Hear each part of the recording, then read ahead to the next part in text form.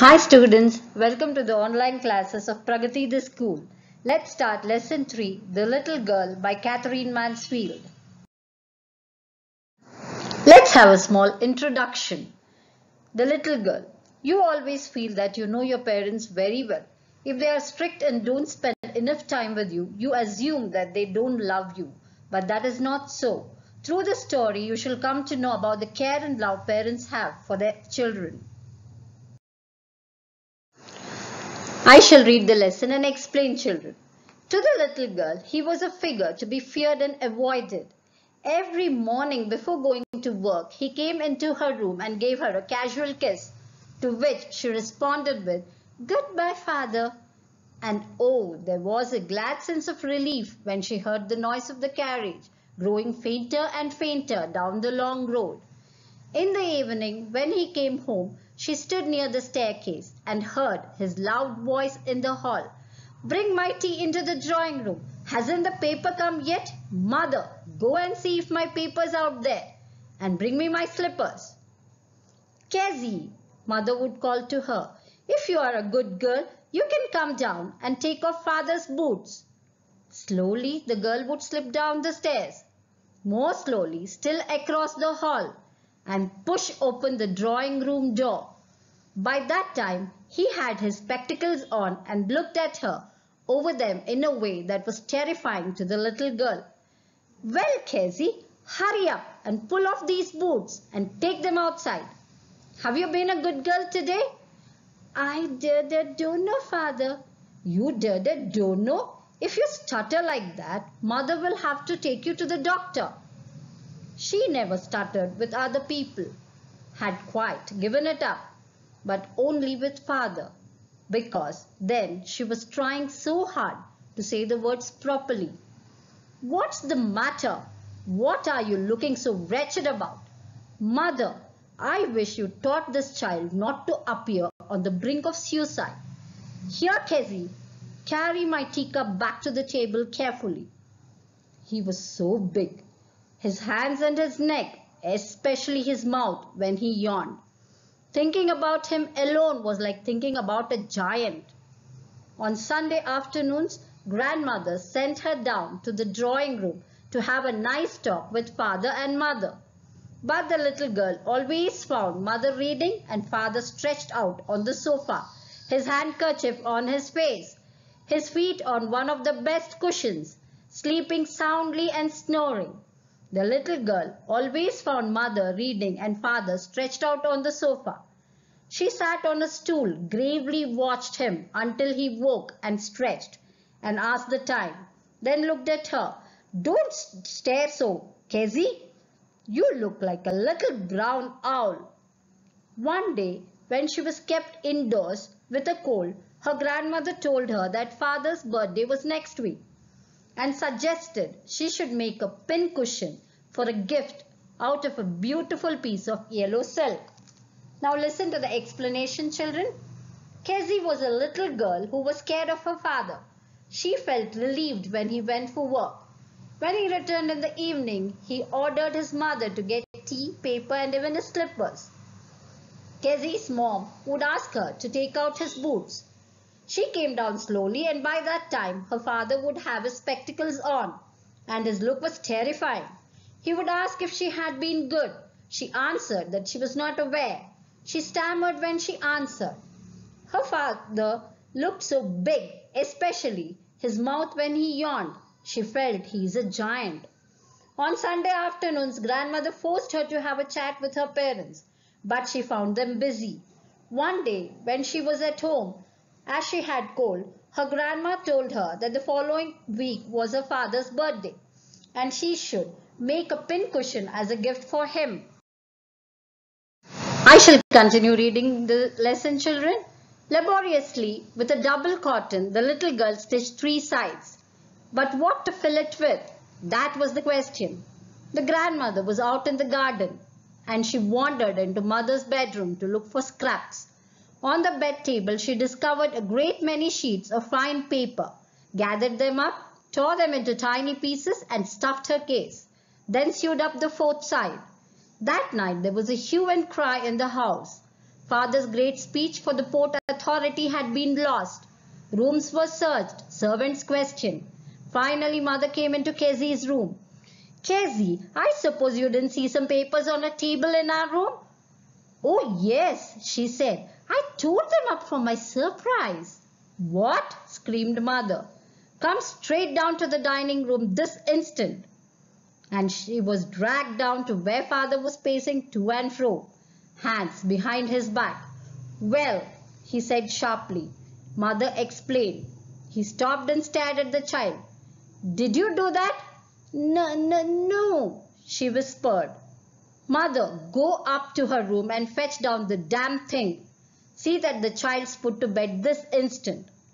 Crying too much to explain, she lay in the shadowed room, watching the evening light make a sad little pattern on the floor.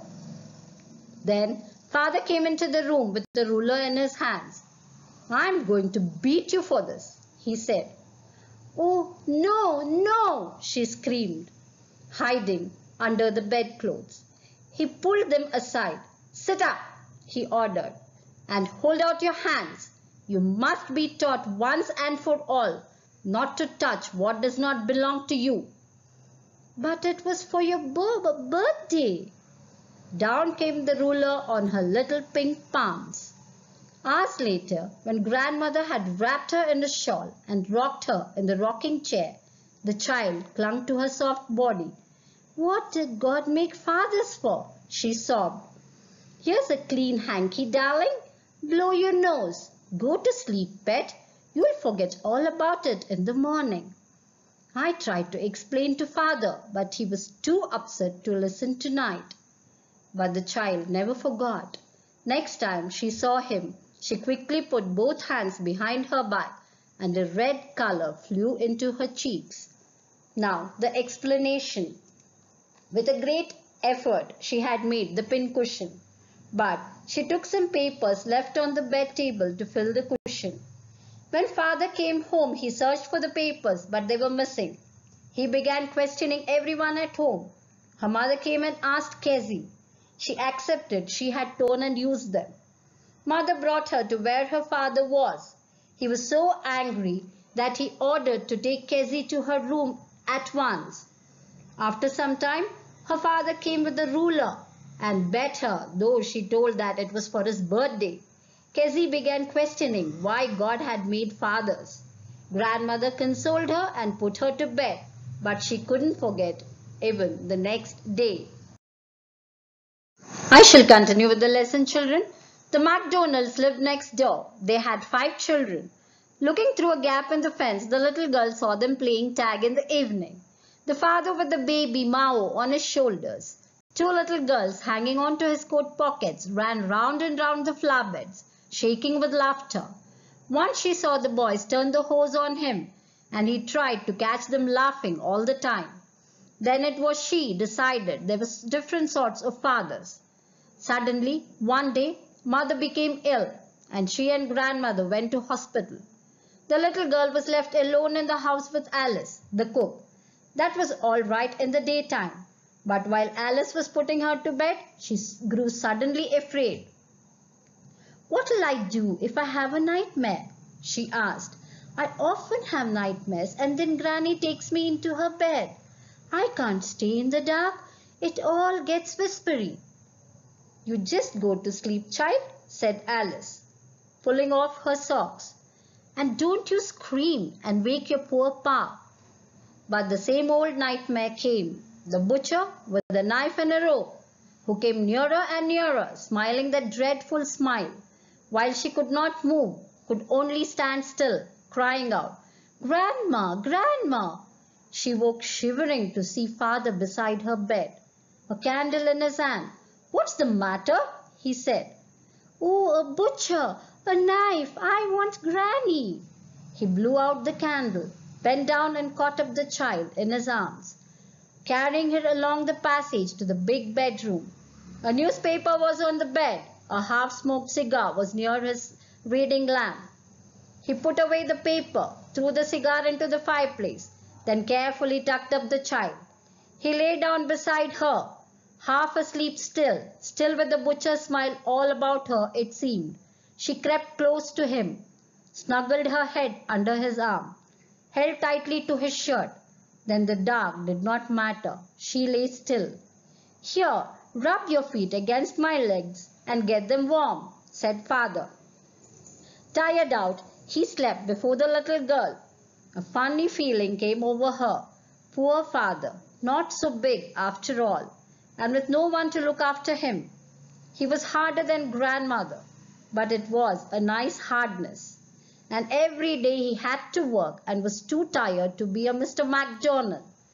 She had torn up all his beautiful writing. She stirred suddenly and sighed. "What's the matter?" asked her father. "Another dream?" "Oh," said the little girl, "my head's on your heart. I can hear it going. What a big heart you've got, father dear." Now the explanation. The MacDonalds lived next door. They had 5 children. The father of those children played with them. Kezzy watched them intently. Suddenly one day, her mother fell ill. Grandma took her to the hospital and had to stay overnight. Kezzy had never slept without her grandma. Alice the cook made her sleep. She had a bad dream. She called out her grandma. She woke up screaming. She saw her father holding a candle. Seeing her condition, he carried her to his bedroom.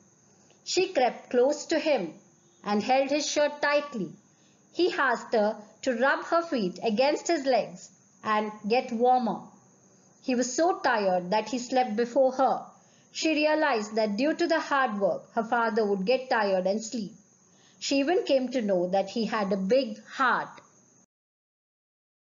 Now, what did you understand, children?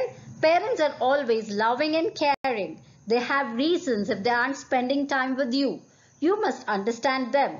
After all, they work hard for you. Thank you, children.